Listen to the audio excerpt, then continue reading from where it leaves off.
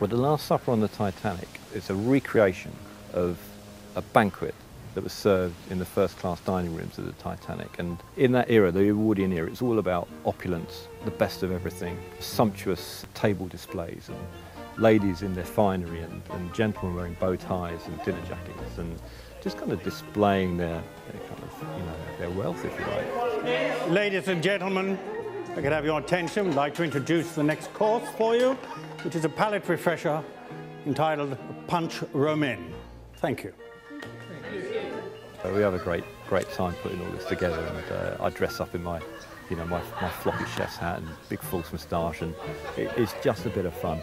And I mean, how often do people get to dress up these days like that, and eat fantastic food?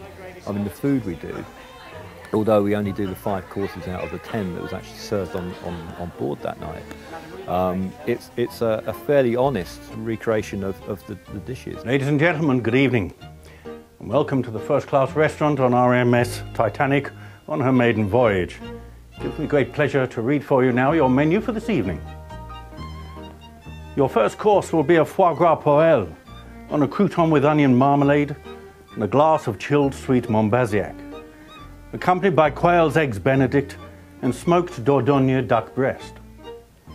Your main course will be a succulent roast leg of French lamb, minted pea puree, pomme dauphinoise, with a minted lamb jus.